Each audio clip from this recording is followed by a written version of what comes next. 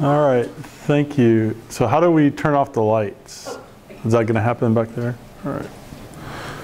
And I've been told to push this button. Is that better? You can hear me?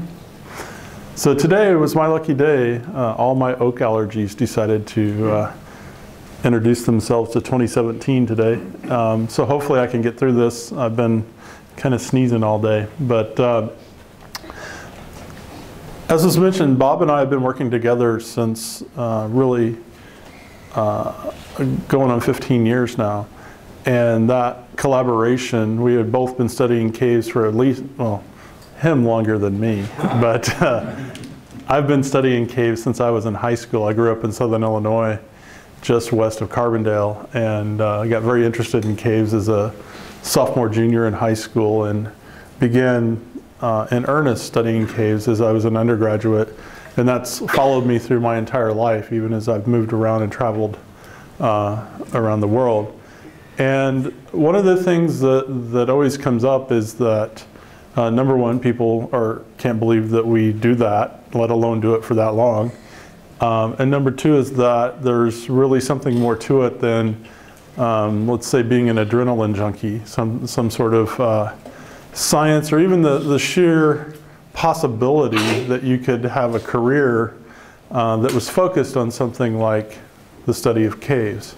There is, in fact, a word for that, and the word is speleology, or the study of caves. And that crosses many, many domains. Some of those are related to the geomorphology, or how the caves were created. Sometimes that's related to the biology of the caves, paleontology, archaeology in some of the caves, and so forth. And so what we were going to talk about tonight is studying the secrets of caves. You know, as caves, as you may or may not know, are completely dark inside all the time. No brakes on that. So you want to make sure you have the right lights. But it also provides you with a unique lens to look at these environments, many of which are undisturbed, some of which are highly contaminated.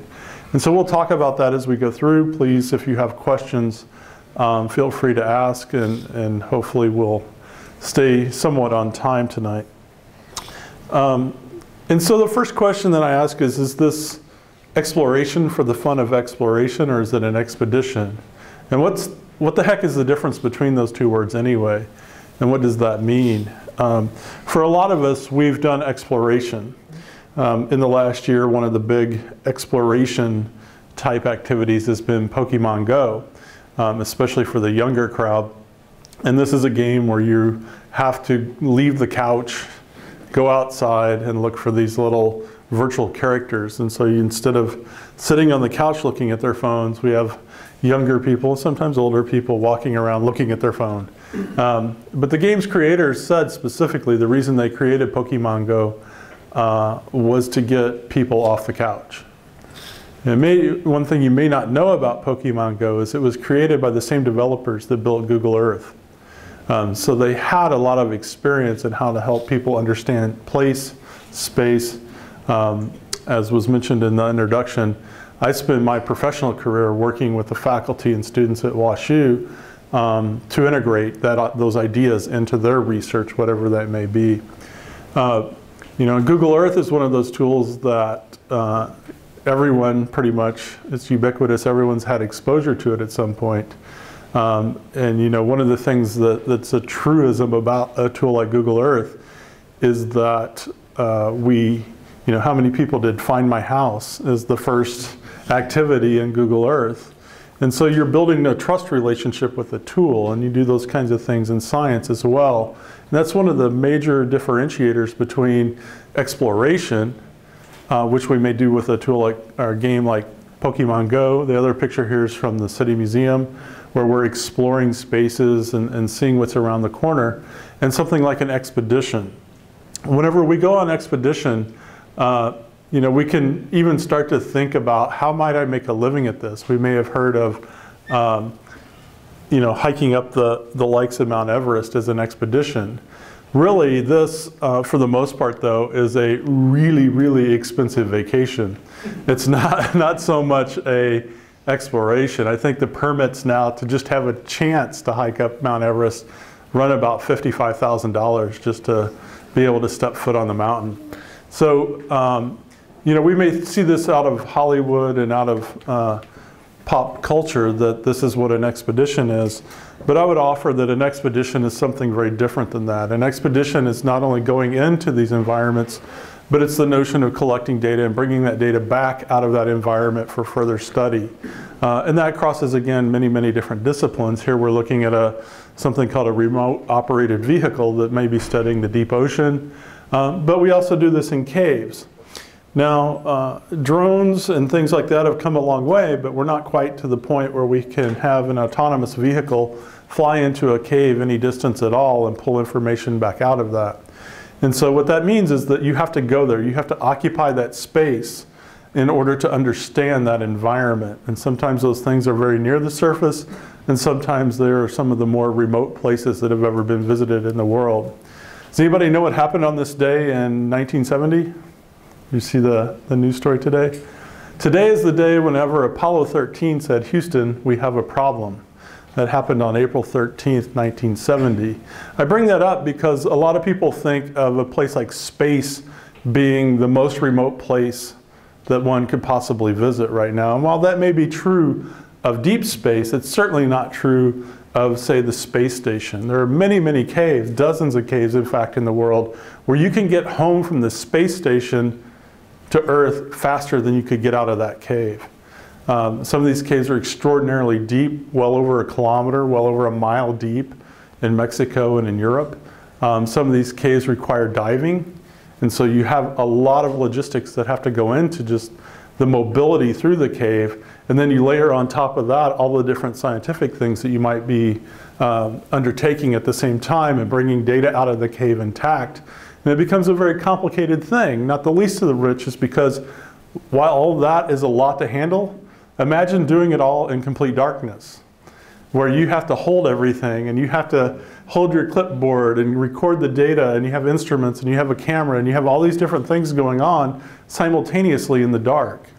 And so it requires the development of kind of this specialized juggling skill of keeping all the information and data straight while not putting it or you in harm's way.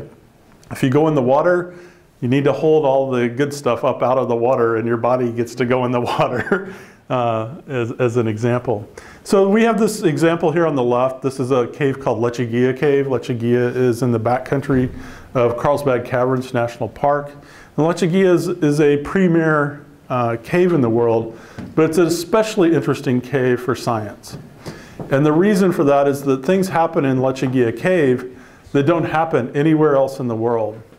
An example of that is that there are scientists that are working right now on a possible cure for breast cancer based on organisms that were found in Lechuguilla Cave.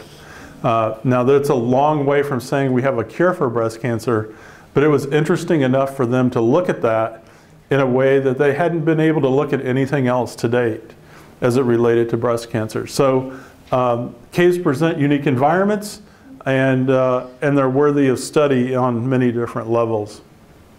In fact, many, many people make careers out of these kinds of things, studying things like microbiology all over the world. A lot of the research right now that's going into, say, how would we think about looking for life in a place like Mars is happening in caves because they are similar types of hostile environments. You may have heard the term extremophile.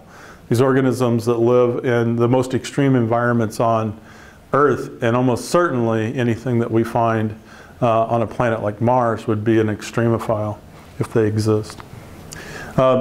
Not all of it is walking through a big, nice, pretty passage. On the bottom right here, you see cave scientists that are on their hands and knees looking for very, very small things in water and in the mud.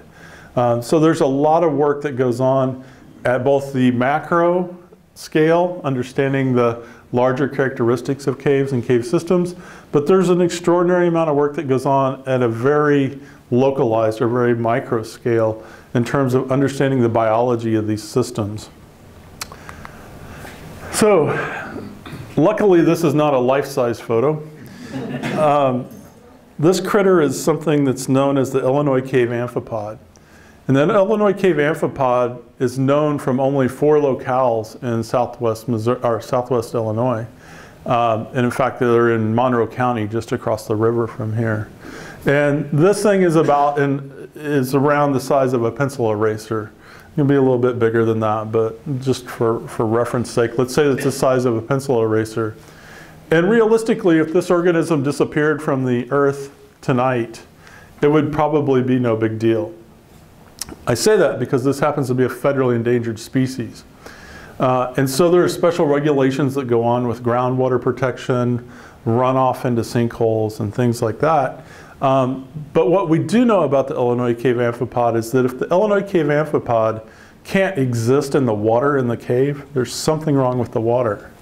And so whenever we study and do science in caves, especially biology, understanding these kinds of things are our version of canary in the coal mine, if you are familiar with that analogy, where the miners took birds into the underground mine to detect bad air. Because a good many people in this world get their water straight out of the ground. And so I think something on balance, I could be off a little bit either way, but I think around 60% of the world's population still extracts their drinking water from groundwater.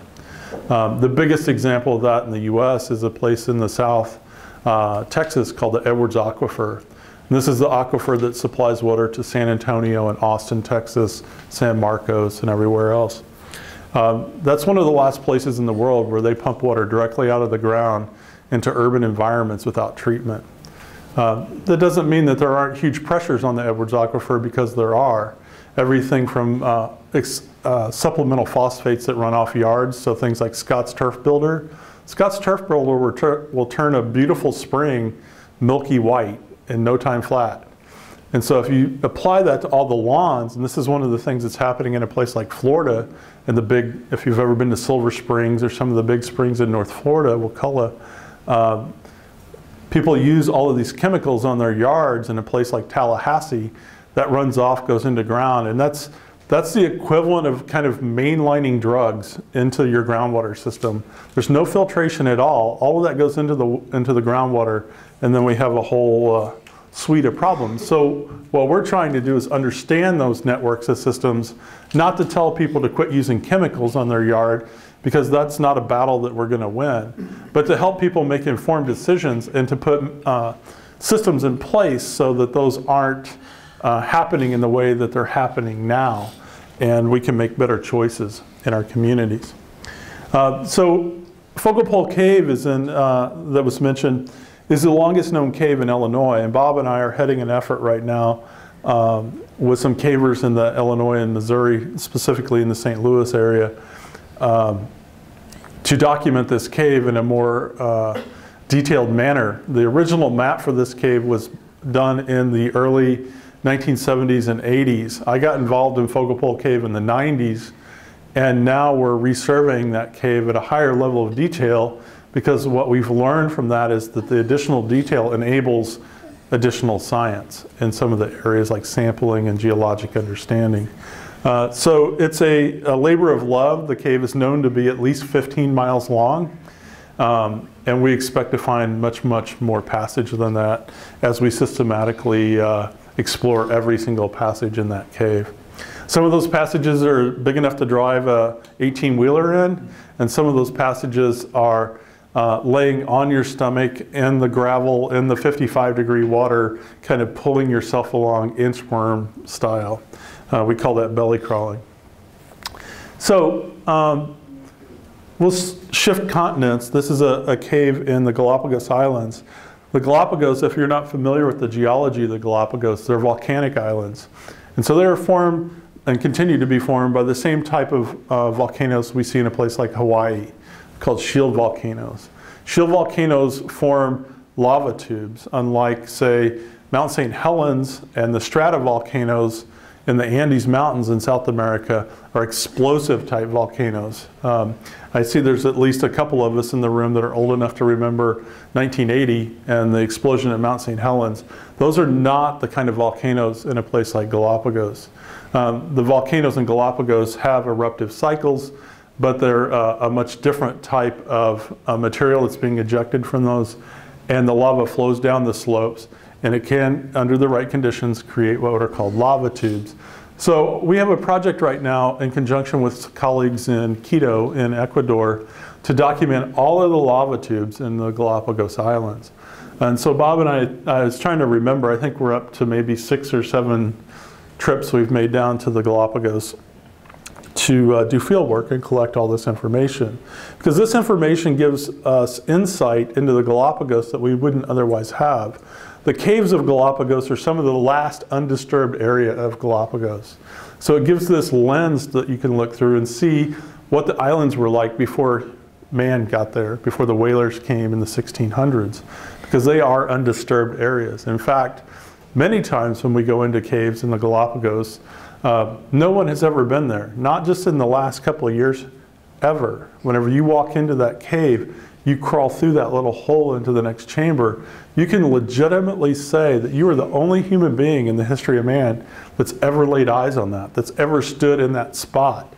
And that's one of the things that's really attractive for me for caving, is that there aren't very many places you can say that or do that on the surface of the earth. We've scaled the tallest mountain. People have gone to the deepest parts of the ocean. The caves truly are one of the last frontiers where no one has ever set foot before on our planet. So what we're looking at here is a giant tortoise shell. Giant tortoises are famous from Galapagos. In fact, we have at least one, I think, still here in the St. Louis Zoo. But tortoises live on the island. This is at the bottom of a 40-foot or roughly 10-meter rope drop into the throat of a volcano. The volcano is extinct, but nonetheless, it's the throat of a volcano, and there's a tortoise shell at the bottom. We don't know where this tortoise came from because these tortoises are no longer known on the surface. They probably did range in this area at one point before people showed up, but they don't anymore. So what you might be looking at here is an unknown species of giant tortoise that's gone extinct or been eradicated, most likely. But it also could be a modern day tortoise. And one of the challenges of working in a place like the islands is that there aren't ready-made laboratories there that can do the requisite DNA testing and things of that sort to figure that out. And these things have to be sent off to faraway places. Oftentimes, it takes months to get samples back. But this is a part of understanding this unique area of the Galapagos Islands and how they came to be what we know today. These are a few other photos from the Galapagos Islands. All of the photos of these things are either species that are unknown to science or they're undescribed species, meaning that no one's ever really taken a close look and written up the scientific record. And there are other things like these biomats that are on the walls and on the ceiling in some caves. Nobody knows what these things are. They may or may not be known to science. It could be something completely different. But this is not uncommon at all in a place like Galapagos to go in and find things like this. Now, Galapagos is kind of a outstanding place to work, but you can do these same kinds of things right here in Missouri. There are a number of species that have been discovered in Missouri. And one of the things about the cave environments, because they are so highly specialized, is that things that occur there may not occur anywhere else on the planet. It may be a localized species or something very, very specific to just a handful of locations, like our friend the Illinois cave amphipod that I shared earlier. So these are all things that await perhaps a PhD student or a master's level student that really wants to dig into that to better understand what's going on. Some of the caves we visit are quite large. This is a cave in Laos. This particular trip was sponsored by National Geographic. And the room that this particular formation is in, you could put the entire St. Louis Arch in this room underground. It is truly a remarkable cave. And in fact, the river that runs through this cave is about the size of the Merrimack River. It's quite a lot of water. In many places it's over 30 feet deep underground.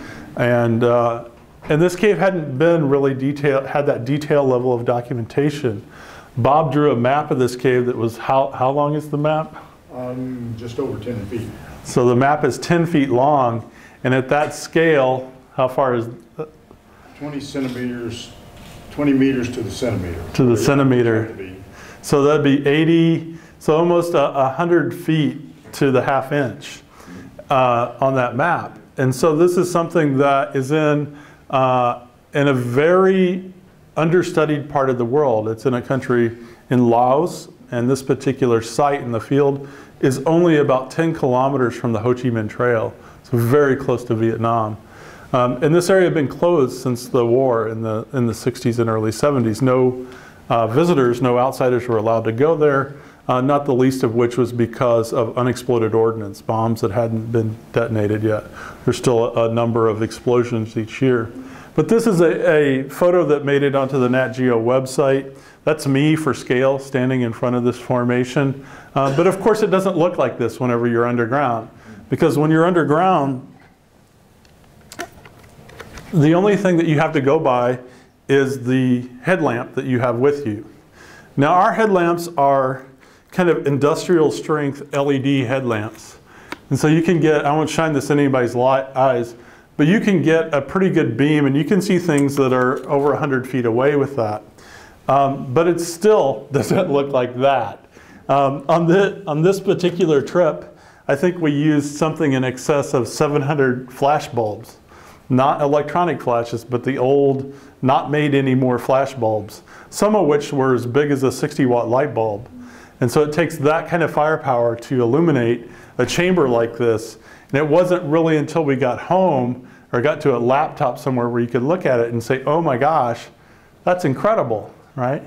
Because when you're in the cave, you see the earth tones and you see parts of that at a time, but you don't have the benefit of seeing the whole picture. And so there's a bit of guesswork sometimes that goes into cave science, especially understanding the larger features, is that you go and you do your best at interpreting what you've seen, but you may not know exactly what it was until you get back home, take a look at it and say, we're going to have to go back. We're going to have to do a better job of documenting what it is that we saw and encountered there. This is a cave, again, this is a cave Lechuguilla.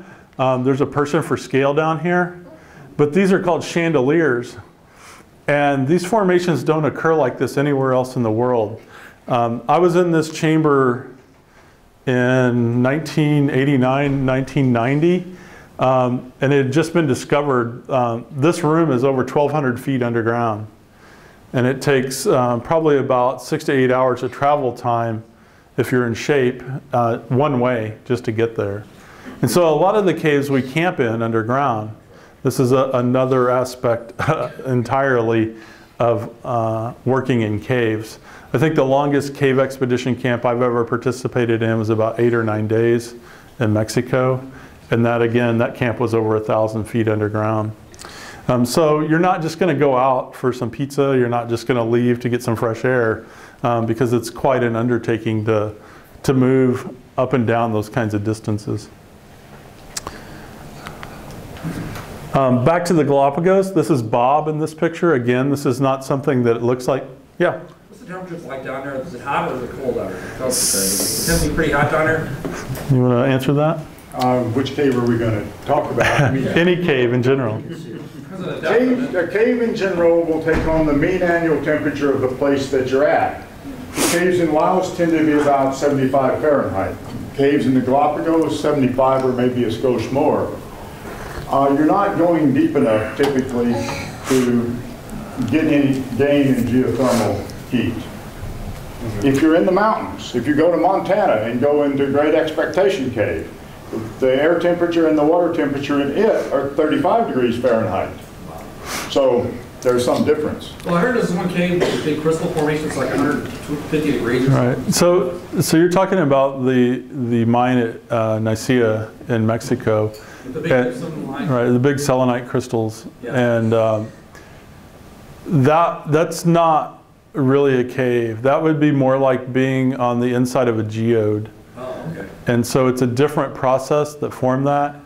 But yes, it's very, very hot in there. In fact, that room is now underwater again because the mine closed and they quit pumping water out. And so it was flooded before. And in fact, the minute that they air filled that cavity, the crystals started deteriorating under their own weight. And so they're all subaqueous again and they're being supported in that fashion. So nobody goes in there anymore. But it's an interesting place for sure. And the point's taken is that the temperature there is quite quite a lot warmer. To kind of finish Bob's thought, caves here in the Midwest, because our annual average temperature is in, say, the mid-50s right now, the caves in Missouri and Illinois are going to be in that same range, which means the water is that temperature as well if you get into it. I don't know if you've ever stepped into 55-degree water that's neck deep, but it tends to take your breath away, is an understatement. So this is what the inside of a volcano looks like. This is in fact a cave or a volcano that's over 300 feet deep, straight down. And so we go in on ropes, we rappel into these caves, we're surveying and taking pictures here. But the blacks, brilliant blacks, reds, whites, and yellows on this are an artifact of the extreme heat and sometimes pressure that is present whenever this formed. In this particular cave called Triple Volcan, you can go all the way down past where you see here. It goes down another 30, 40 feet at the end of that room. And you get down there and the floor in the bottom of that pit is as flat as the floor in this room. It's a type of lava called pahoehoe. Pahoehoe is the real smooth lava. Is the real grabby stuff, typically boulders and things. But at the bottom of that is where the throat, if you will, or the main conduit of the volcano sealed off as the lava started to recede down from whenever this eruption occurred. So there again, you know, it doesn't look like that when you're there, but it helps us to understand many different aspects of the cave environment by taking these pictures beyond it being very cool to see. What island is that? This is on Isabella Island, if you're familiar with Galapagos. So the main island everyone goes to in Galapagos is an island called Santa Cruz. One of the only permanent settlements in Galapagos is there a little town called Puerto Ayora. If you were going to go on vacation to Galapagos, you would go there because there's not anywhere else to go. But then you have to take a speedboat that's 28 feet long, has 30 people on it, and cross 50 miles of open ocean. Sometimes the swells are like 6 and 8 feet. Not everybody makes it intact. We should add, if you're an intrepid tourist, you can, at least the last time we were there, go to this cave. There's a guy running an operation where he'll take you down a ship's ladder and take you into this very chamber.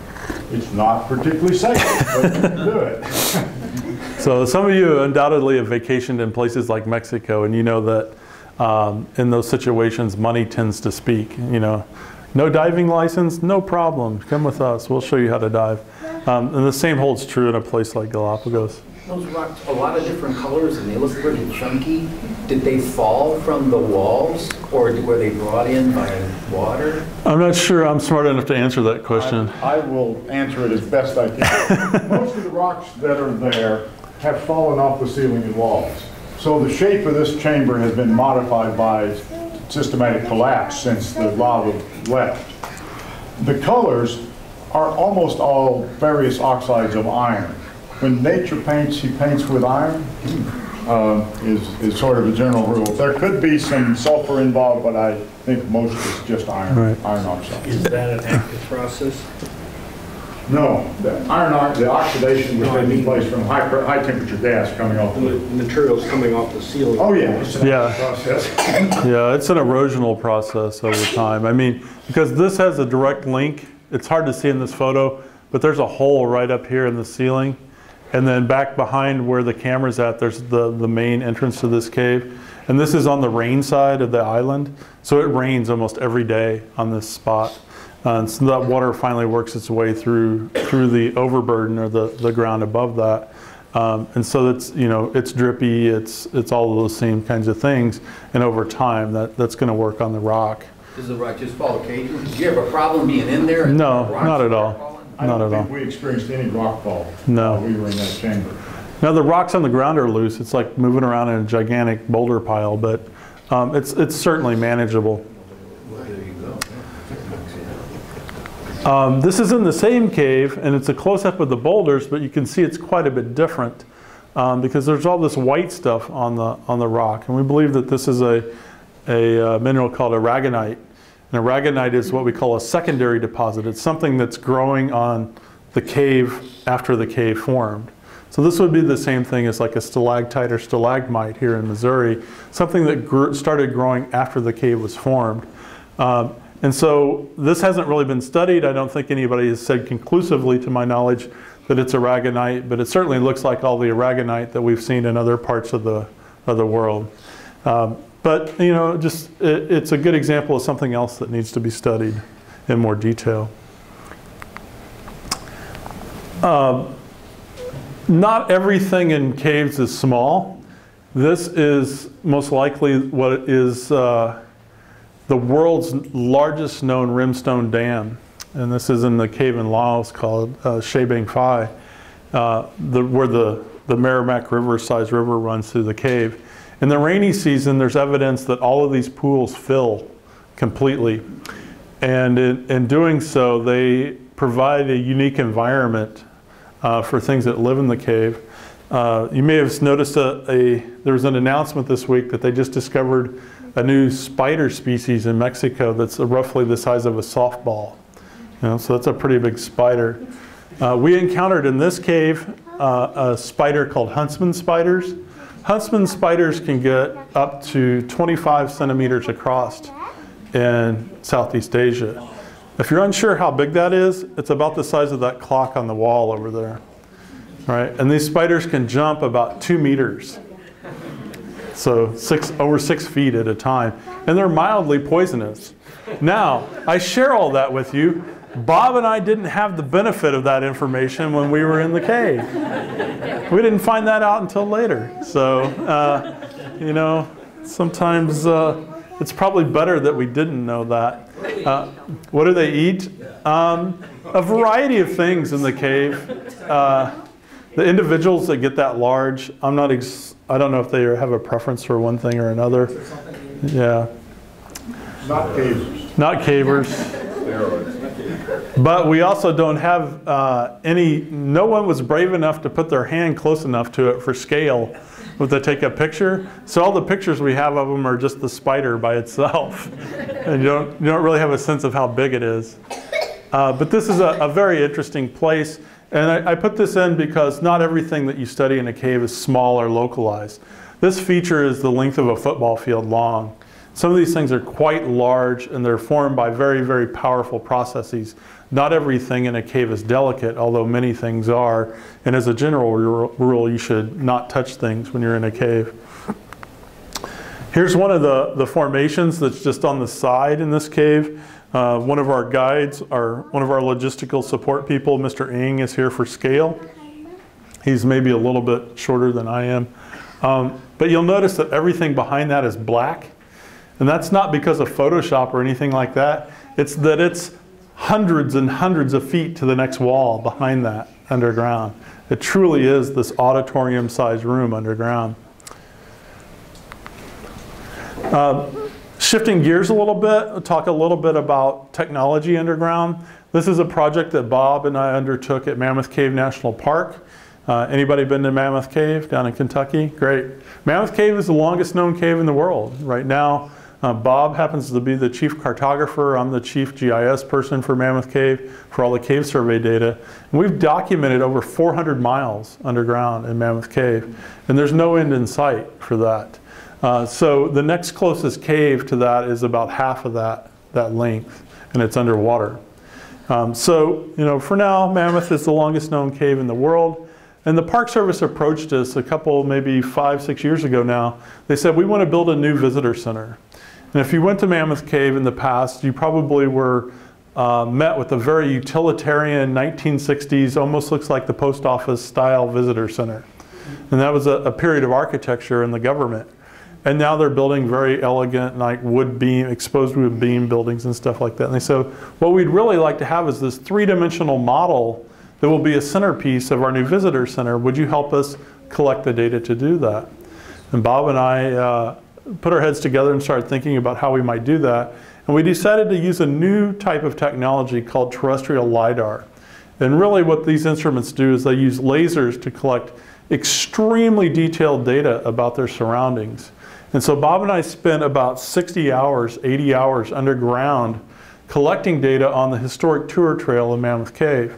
And so this is about how long is the tour? 2.25 miles. 2.25, I was going to say 2 or 2.5. That's a big loop that goes out through the biggest passages in Mammoth Cave. And then we built a three-dimensional model out of that. It was turned into an animation. It was included in the movie. If you go to Mammoth Cave now, you'll see the results of this data collection. But it goes far beyond that for science. Because we can also do things like allow people remotely to interpret the cave. You know, if we were looking at a school in, say, New Zealand that wanted to visit Mammoth Cave, they're not going to jump on a school bus and drive to Kentucky, right? And so what we can do is build a three-dimensional model where the kids or the students can be immersed in the cave at this very, very high level of detail, and they can interact with it. Some of the tools that we experimented with were even things like game engines where you could have multiple people in the same environment at the same time, even though they may not be in the same physical place. You say, well, that's cute, but why would I want that for science? I might want that for management of the cave to understand things that need to be done and make plans and do estimates. Mammoth Cave is like every other cave in the National Park Service system. There are no handicap tours. And so if somebody was mobility restricted, you would be able to allow them to visit that part of the cave, even with an interpretive representative from the park, a ranger, to work with them on that. Beyond that, it has a lot of implications for understanding three-dimensional space. When we make maps, even in caves, most of what we do is two-dimensional. We map what's on the floor. So I would draw all these chairs, I would draw the aisle, I would draw the walls. What I'm not going to draw on that map probably are the lights and the projector and things like that. When you collect data in 3D, you can then add that third dimension to everything that you're collecting. Why would that be important? What lives on the ceiling in caves? Bats. All your bat habitat is up there. It's not down here. And there's not very much known actually about how many bats fit into a specific area. And a lot of the research that we've done more recently is trying to characterize how many bats can fit in all these little cracks in the ceiling so that we can improve the methods that we use to count bat colonies. This is really important because, as many of you undoubtedly know, the bats are being decimated right now by a disease called the white nose syndrome, which is a fungus that grows on their snout, and then they wake up in the winter time when there's no food, and those bats will die. Very, very few survive that. And so we're trying to improve rapid ways to minimize disturbance, improve data quality, and support the biological research that's trying to save the bats. This is us scanning I only put this in because I thought it was a cool slide, but these green lines that you see going up and down, those are the actual laser beams that are collecting the data. So this bit here that's on the tripod, it rotates around and it collects that data in a radial fashion by sweeping around. Then we put it all back together in the computer. So one of the other things that we'll do in caves sometimes is to go in to document them because areas are under dramatic development pressure. This cave is a cave called Camaras, and it's on the Mayan Riviera about 100 kilometers. It's about 100 kilometers south of Cancun, if you've been to the Cancun Maya Riviera place. Unfortunately, that main highway, if you've ever ridden in a bus or driven along that highway, the main highway is only about 6 feet above the roof of that cave.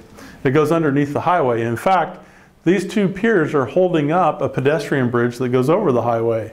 They drilled through the cave. Somebody went down in there. These are forms that are made out of chicken wire and plywood that's been soaked in water and then filled the caissons with concrete, and they built a bridge on top of that, right? So whenever you're in this cave, you can hear cars hitting their brakes on the pavement above. It's not a matter if this is going to collapse. It will collapse. Caves collapse all the time on the Mayan Riviera. But one of the things that's very important about this, as I move to the next slide, is understanding how the caves relate to the surrounding development. And so over here we have a major golf course development kind of thing. Here we have the major road, and then you can see that there's cave underneath all of this road. The reason for that, it's not coincidence, the reason that happens is that they build the roads on the quote-unquote high spot, which in the Yucatan means this much higher than this. And that's an old beach ridge. That's an old place where the ocean level used to be up to. So they built a road on that, but that's also where the caves form, is in the paleo beach ridges. So you have this unfortunate correlation between the road and the cave environment. And while that's a problem for transportation, realistically what's going to happen is that'll collapse some night, probably with a truck or a bus or something like that. There will be people that get hurt, hopefully not killed. Overnight they'll come in, they'll fill that up with bedrock, and they'll pave over it and call it a day and start running trucks up and down the road again. And that's the way it happens, unfortunately, in the developing world. What's more problematic and what's much more difficult to understand about this is that we're starting to see evidence that these caves, so the ocean is just over here, not even probably a quarter mile over here. And one of the things about the Yucatan, if you've ever been there, is that you could roll a quarter all the way across. It's perfectly flat. And as a result of that, it's highly vulnerable to hurricanes, hurricane surge, whenever the water's being pushed ashore, except that never happens. And the reason that it never happens is that we believe the cave systems are the shock absorber for the storm surge. So as the waves, as the water's being pushed towards the coast, it's backfilling in all these caves that are underneath the surrounding terrain, right? What happens whenever you start to collapse caves is you start clogging up the plumbing. And there's nowhere for that water to flow anymore. And so inevitably what's likely to occur is this keeps happening over and over again up and down the coast, is the next hurricane there will be more exasperated coastal flooding. The next hurricane there will be even more. Until you start having real damage done beyond the winds and things like that of a hurricane, you'll have areas that are fully inundated along the coast of the Mayan Riviera because there's nowhere else for that water to go. You've completely clogged up the plumbing of the coastline. This is a well. You can go down this well 20 feet and swim in the drinking water. That's the direct connection that I was talking about earlier. There are places in south of Austin where I personally have rappelled down and gone swimming in the Edwards Aquifer. That's the same water that's going to come out of somebody's faucet. And unfortunately, in a place like the Edwards, the first time anybody knows something's wrong with that aquifer is going to be when about 85,000 people in San Antonio try to check into the hospital because something was wrong with the water. The only thing that overcomes that right now is just the sheer volume of the aquifer. So you may have heard the phrase that dilution's the solution to pollution. And there's some truth to that and whenever you're dealing with these massive aquifers. But the caves, especially here in the Midwest, we don't have that luxury. Most of our caves are far more sensitive to the contaminants that we subject them to. So it's really important to understand those linkages and engage in responsible land use and responsible land management. Some of the caves are big. This is back to Laos. This is kayaks going into the cave. And this picture doesn't do this cave justice. I don't know what could be done about that. Because the cave you're looking at right now, you can fly a 747 about a quarter mile into that cave and not hit any of the walls. That's how big it is. The entrance, where just ahead of where the camera is set up, this is almost 500 feet tall right here. And in fact, this part of the cave is over 1 kilometer away from where this camera is set up. And you're looking into the cave for 1 kilometer, and it's still daylight and it's still that big. So this is a very, very impressive cave. And this is a cave where to get from one end to the other, you go completely underneath a mountain range, coming up on the other side. It's, is it 5 or 7 miles one way? 5 miles. 5 miles, 7 kilometers, I guess. 5 miles one way, and you have to portage your boats over house-sized boulders 9 times to get from one side to the other. Again, doing it all in the dark, all in the water, with sometimes class 2 and class 3 rapids. This is one of my favorite passages in this particular cave, but it's several hundred meters to the person down there with the flash bulb. And this cave is, or this portion of the cave is well over 100 feet tall, just straight as an arrow, very spectacular passage. And you can get a sense of how clear the water is because there's no development around this cave. It's completely undisturbed. In fact, this is in what we would call a wildlife preserve or almost a national park. They have a different terminology for it, of course, in Laos. Not everything you see in the cave is warm and fuzzy. These guys are harmless, but man, they scare you every time you see one of them. Not only because of their looks, but it's probably the fastest moving thing that I've ever encountered in a cave. And these are pseudoscorpions, and they're completely harmless. They're very small, but they can get this big too.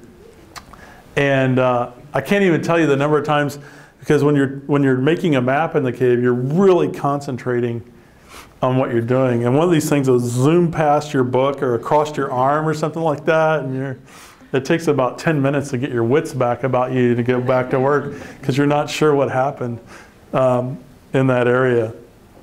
One of the things you'll notice about this critter, though, is that it has pigment. And pigment means that at some point it's exposed to sunlight. Not everything in the caves fit that bill. Things that live underground their entire lives, the troglobites, lose the pigment for the most part. So this happens to be a smaller one that's lost all of its pigment. It has no eyes anymore, and it will live its entire life in complete darkness. In fact, it's probably annoyed with us that we're there, and because while it can't see the light, it can feel the heat and things like that, because those senses have been heightened over the evolution. And so not everything we do is just walk into the cave. Here we're looking at some very technical work by, that's me standing on the right side, getting to rappel down into this pit. And one of my colleagues, Rick Haley, who's a specialist with vertical rigging and ropes, that's also our safety person on expeditions. Rick is double checking all my gears so I don't fall down the hole uncontrolled. Always good to have somebody check everything out, no matter how good you think you are at something, whenever there's life safety issues involved. So we try to practice that each and every time that we go down a vertical drop. You can see there's a lot of specialized gear here that allows us to do that safely. I have a safety on here. I'm attached to the rope here. I have my harness on, and then I have some other safety gear here as well. And the reason that this yellow strap is here is to keep all of my stuff and me from swinging over and hitting those rocks, swinging sideways whenever I go down the rope. Other caves require even more specialized gear. This is a cave called Cueva de Luz in Mexico. And the reason that these cavers are wearing breathing apparatus is because this cave has sulfuric acid in it. And in fact, there was a lot of research that's been going on. The things that they're looking at here on the wall go by the very lovely name of snottites, because it looks like snot dripping off the walls, but all of these things have high levels of sulfuric acid in them, and you can only be in this cave for limited amounts of time. Again, we talked about the dilution being the solution. You'll notice that they're wearing shorts and wading in the water. There's enough water circulating through the cave that you're not wading around in sulfuric acid, but it's pointless to try to wear pants or anything, because anywhere the acid's going to get on your clothing, it's going to eat holes in it. So there's some really interesting things happening in this cave that cavers would like to better understand as well. And then as we finish up, let's say a little bit about cave diving. This is one of my friends and colleagues in Mexico. His name's Herman, and Herman is in charge of the archaeology in Cozumel and the Mayan Riviera. Herman's also a cave diver, a very good cave diver. He's trained thousands of other cave divers, but he's an underwater archaeologist. And so he makes maps not only in caves, but in caves that are underwater to better understand the cultural aspects of when the Maya lived in the Yucatan Peninsula. And so while I may help Herman carry all of his tanks and scuba gear into the cave, that's not something that I'm cut out to do for a variety of reasons. I have problems clearing my ears and things like that. but it's also not something that's ever really particularly interested in me.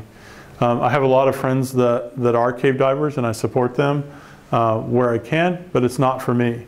So, you know, one of the things you have to learn whenever you get involved in caving, especially cave science and cave expeditions, is really kind of looking inward and being self-aware of what your own limitations are. Because whenever you exceed your limitations on the surface, that's one thing. Maybe I went for a run or a hike that was a little bit too long, and I had to hike back, or I ran out of water or something like that. Whenever those things happen in caves, the problems are compounded immediately. And those things can lead to injury and even loss of life in some cases whenever you get in over your head, so to speak. And so, you know, knowing that about myself, I think has really served me well to say, you know what, there are some things that are okay that I don't do those things, where others may feel completely comfortable. There are many other things that I do in caving that maybe her mom would never think about doing. So it really is a community of collaborators that it takes to document the variety of caves that the planet Earth has to share with us. So I think with that, we're nearing the end here. This is again back to the Galapagos. This slide is Bob sitting up here watching me make the first descent down into the throat of this volcano. We happen to be there at midday when the sun's overhead. If you know your geography, the Galapagos is right on the equator. They get 12 hours of sunlight and 12 hours of darkness every day year round. So whenever you're there in the middle of the day, the sun's coming straight down. Get this beautiful sunbeam that's almost the width of this room. It goes right down the shaft or right down the throat of that volcano. And this is why we go. You know, we love to understand these unique environments. We love to bring that data back for understanding, to enable further research, science, but also for management and understanding, to give information to developers, to people that want to establish parks and things like that. And we bring all that together, and it's interesting enough, at least for Bob and I, that we've been doing it for most of our lives, and we'll continue to do so. At least I will. And let me point out something about this picture. This is a nice, beautiful, benign-looking picture. But the reason I'm sitting there instead of going down there to help him is that's a 40-degree angle of repose slope. And if I move from where I'm at, I kick rocks down and they fall on his head. And so you go down that one at a time because even going down it, you're risking falling off the cliff that's at the bottom of the slope. Yeah, it doesn't do it justice, but all the brown stuff you see there is gravel. It's just cinders. And so it's like a steeply sloped gravel pile that you have to carefully pick your way down until where I'm at right there, the cave bells out and it's almost 50 feet straight down to the bottom from there, to the rock pile that you saw earlier. But I think that is the last of the slides. So thank you, and we can answer any questions you might have.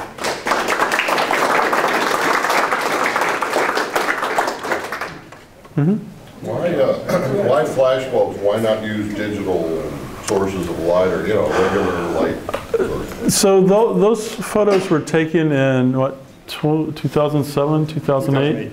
2008. And the electronic flashes weren't quite what they are today. I think that they still don't provide the same amount of light that the old bulbs provide. Where do you get them? You scrounge. You go to antique shops, you go on eBay, and not just here in Missouri, you do that globally to find old stashes that have been forgotten. Sometimes you pay a premium for them. But we used over 700 flash bulbs. In fact, somewhere in one of my slide decks, there's a photo of it, of the pile of bulbs. But the real reason that cave photographers like them is that they find the LED light to be very cold in the photos. But you're using flash bulbs for digital photographs, not for film. Correct. Yeah, okay. Let me add to, I'll just repeat what Dave Bunnell said. Yeah. With an electronic flash, you get about 1,000th of a second light. Thing on and it's off. Flash bulb will burn for 3 seconds. You integrate all that light and you get a huge amount more light out of a flash bulb than you do out of an electronic flash. And they're also warmer tone. Yeah, it's a different wavelength of light. I think there was one up here and then we'll come in the back. All right. Excuse me, are either of you familiar with the formations they call mogotes in western Cuba? Are those, I think those are in some of the flank margin caves, the caves that are along the coast? No. Are they in the interior? Inland quite a ways.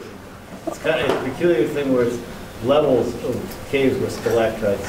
Oh, yeah, yeah, Up yeah. and down. And how does that form? That's So typically, the way that would happen in Missouri, for example, there's actually an area in Onondaga Cave where you can see that.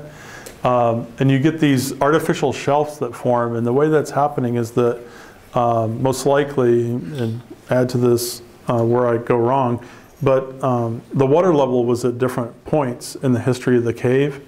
And so you get things that form at different various water levels. And whenever the cave then is evacuated, the water's evacuated, it looks very, very odd because you have these strata of cave formations that seemingly defy explanation. But if you can put all that water back in there at the different times in the history of the cave, it all lines up quite nicely. It forms these peculiar rounded Yep. hills and valleys. Right, and so you can get some of those things we see now in Mexico that manifest as like calcite mounds that are underwater. It's just pulverized calcite. And sometimes when you walk in it, you know, it's deeper than your boots. Calcite's really sharp whenever it goes down into your boots. It gets your attention really quickly. It's like having cockleburs or something in your boots. So I agree that they're very odd things, but whenever you can when you can roll history back and look at the conditions when those things formed, the puzzle starts to come into focus. Thank you. There's some hands in the back. We'll work our way back here. What Missouri caves have you guys researched? Oh, Bob's list is a lot longer than mine. I started caving a long time ago when a cave called Crevice Cave, which is the longest cave in Missouri down in Perry County, was being explored out. And there's a long list of them since then. Yeah. It's now just past 30 miles in length, Crevice. But some of the longest known caves in the world are in Perry County, Missouri. 4 of the longest known caves in the world are in Perryville, and there's a whole host of caves around the state that are in that same ballpark in a variety of places. Almost all the known caves in Missouri are south of the Missouri River, and a good many of those are in southeast Missouri and southwest Missouri. Some in obviously the Ozarks where you have the current and Jack's Fork rivers and things like that. So just think about that geography in the blue. Yeah, I was going to ask you if you've ever worked in that Tumbling Creek Cave. Is that still a going operation down there? In Pro Tem, the Tom Ailey's cave. Yeah, so yeah, Tom and his wife still run the Ozark Underground Laboratory. And he owns a consulting business that does dye tracing all over the world. And he's a world-renowned dye tracer. Tom still owns, as far as I know, he owns the world record for a positive dye trace. He dye traced a sinkhole that was north of Salem, Missouri to Big Spring in Van Buren, which straight line distance is almost 60 miles. And so what, there are even Dr. Chris, who's with us tonight, and others have looked at the water that comes out of the springs, the deep circulation springs in the Ozark. And a lot of that water is quite old. It's older than even I would have imagined, in some cases perhaps approaching 100 years old. So that water is staying underground for a long time. And I'm not sure anybody that's being honest with you could say that they fully understand the deep springs that are in the Ozarks and how they came to be and why they are the way they are. There was, I think, in the back, and then we'll come up here. I have 2 questions. One, I'm sure you're pros at it now, but when you first started caving, how did you deal with any, especially on the extended trips down in caves, how did you deal with the anxieties, the claustrophobia, any sort of mental things that might happen? Yeah, I can only speak for myself, but I've never experienced claustrophobia at all. And I've reflected on that at different times over the last 35 years.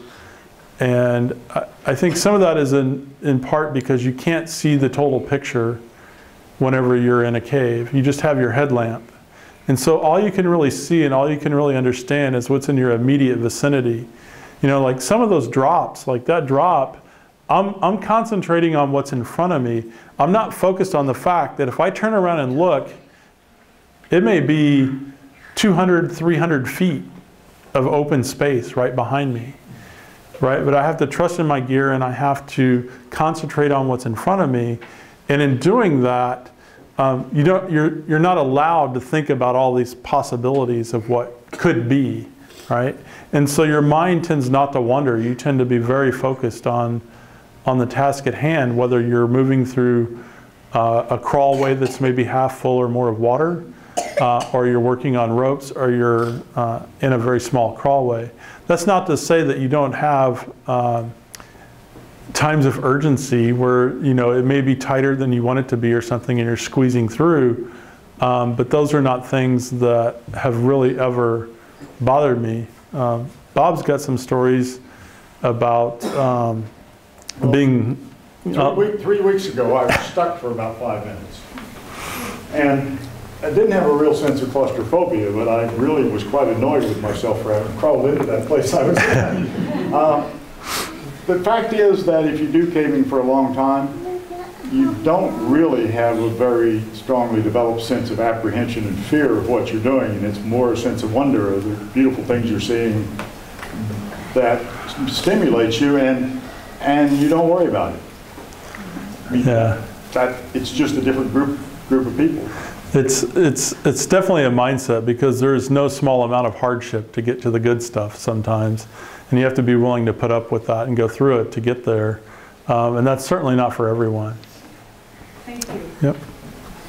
So to go backwards a little bit here, how does one determine the age of water? Of water? Yeah. So there are different techniques to do that. I think a lot of it involves looking at the isotopes that are involved in the water. I'm certainly not an expert on that. So that's about all I would say about it. We will defer the answer to that question to Professor Chris here. Yeah, maybe talk offline to Bob, and he can fulfill that in. We have one back here, and then we can come back up. With increased CO2 in the air and climate change in general, is that affecting the rate of cave formation and the dissolution, dissolving of it? There's more CO2, so the air is getting more acidic. I think there's probably not enough data to really say. When you take into account the age of some of the caves, having formed over, the caves here in the Midwest, many of them were filled with sediment during the last period of glaciation. Some of that sediment's still in the caves.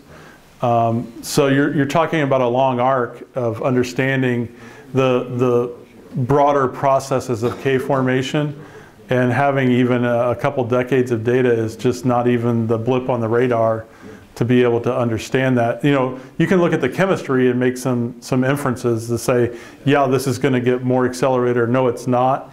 But you can also look at things like the temperature of the water. And the warmer water, as I understand it, tends to be more aggressive than colder water.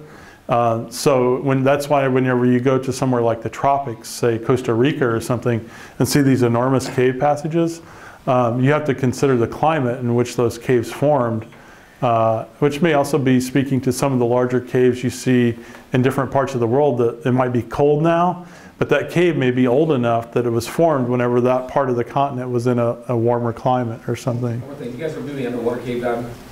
What's that? You're doing the underwater cave? Not for me. No, I like being alive. Yeah, that's